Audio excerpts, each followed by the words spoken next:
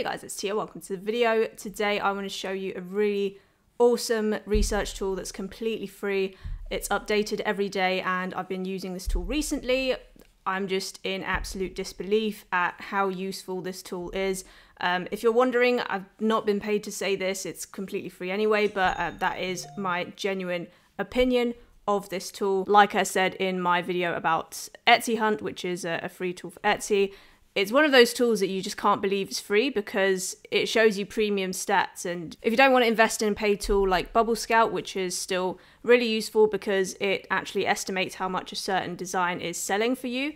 I've got a discount code in the description, but if you're not making sales yet, it's best to start off with a free research tool, in my opinion. Now, in past videos and in my niche research tool, which is in the Redbubble playlist that I've got below in the description, I use a tool called BubbleTrends. So that is this tool here. And what this does, it just shows you the trends of the day. So which keywords are trending on Redbubble and the number of results in this column here. So this was the old research tool I was using. And what these keywords are here is if you go to the Redbubble search engine and you type in a letter, say like D, you've got all these words which are trending, which means that a lot of people are searching for them. So you're likely to get high traffic for them. And if we go back to BubbleTrends, what this does is it just collects all these trends here. So for example, we had Sky's Toast, Dog Mum. So here they've just collected all those trending keywords for us. And as you'll probably guess, these are not all the keywords that are trending. Okay, BubbleTrends used to be completely free, but it's now come up with a pro plan. To be fair, it's $14.99 a year, which is literally nothing, but that is something that they have introduced now. And it gives you access to 500 plus trending keywords. Okay, but on the other hand, this tool is completely free, so 100% free. There's no pro plan or anything like that. And it gives you a full range of 10,000 or so keywords to choose from. And as you can see, there's a lot more filters. I've really wanted to show you this tool for a long time because I just couldn't believe it when I saw it. This basically just, like if you see my niche research video, I have to literally manually type in all the keywords and the competition, but this just does everything for me, so I don't even really need to use Notion anymore. So basically what this does, let me show you the features. So you can search for any type of keywords here, and you've got the popular categories. Well, actually you've got all the categories of items here, so you can filter by that if you like. And then the first filter we've got is the rank filter. So number one is the first most searched keyword on Redbubble, which is unsurprisingly hydro. So people always look for hydro stickers and stuff like that on Redbubble. Second is Valentine's Day. Okay, so they've got 10,000 of the most searched keywords, and you can filter like this. So you can actually decrease the filter, and then this will show you the first 985. Okay, so we've got the most popular keywords here, and then here is what we're really interested in. So this is the trend filter. So the bigger the green number is, the more trending it is. And if we move the slider like this, the keywords that are the most trending. So we've got, if we just extend the full range here, we've got 17 keywords which have the biggest trend score on Redbubble right now. And this is updated every day, remember? So then we have a max competition filter.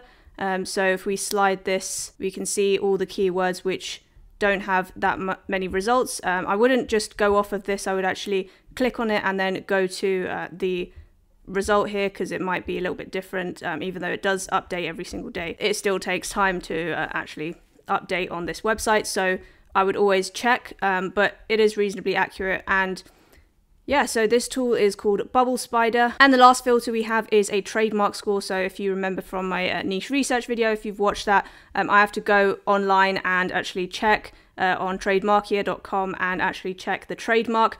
But here they've just got everything for you. So you probably want to untick this one because that's the untrademarked things, right? And then you can just leave these two.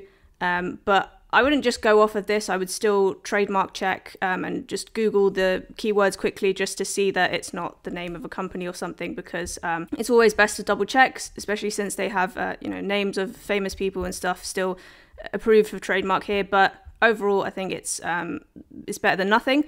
And yeah, so that is definitely a very useful feature. Trademark is something that you've got to be aware of when uploading to print-on-demand sites, because if you use trademark keywords or designs, then they could take your design down and you could get suspended if you do it too many times. Okay, so let me show you how I would use this to decide on exactly which keywords to design for the day. So I would leave these two columns first. They're fine. It doesn't really matter what products you're designing for. And then I would slide the rank filter back to about 1,000 or close to 1,000. So we know that these keywords are being searched for in high volume. And then I would slide the trend filter to something above 0. It doesn't really matter, to be honest, just the more trending the better. But if you slide it too far, then you won't get that many keywords. So I would leave it at 0 and then keep on sliding depending on the results I get. That's close enough. And then I would turn on max competition, and I actually never make designs with keywords more than 1,000, and I would say 500 is best, but since we have a slider here, we can actually go as far as we want. So let's say 500. Okay, that's close enough. And then I would untick these boxes, and there we go. There's a list of keywords. So we can actually, if you care about the trends more, you can sort it by trends, but I would definitely do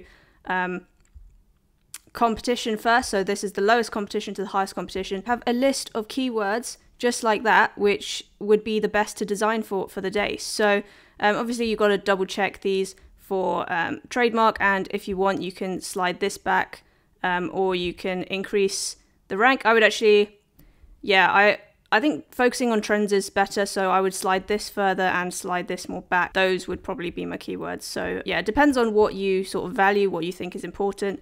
But nevertheless, you have these things at your fingertips, and you can decide based on what metrics you value, which keywords you want to design for. There's no more entering things on spreadsheets, sorting numbers on spreadsheets, that kind of thing.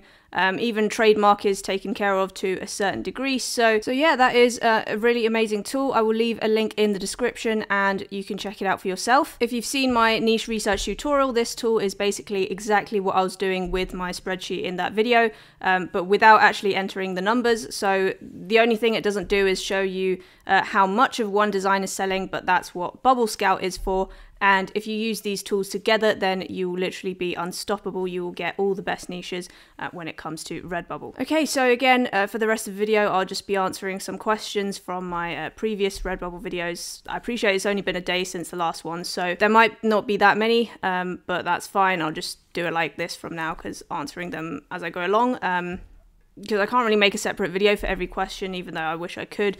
But if you've got any questions, just pop them down in the comments and I'll try to get to them in due course, okay? Okay, so first question from Bro, how do you do it? Sales from Australia. Okay, so Redbubble is an Australian company, so it's not really surprising that a lot of my sales come from Australia.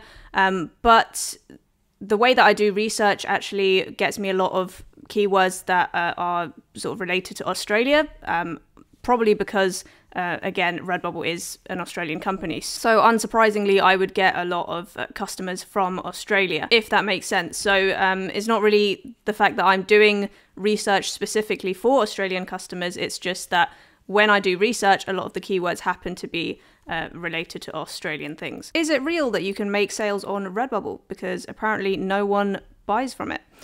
Well, if you haven't seen my results, then I've got a link down below to a playlist which I talk a lot about how much I made in my first year, and you can see for yourself that I am definitely making sales from it.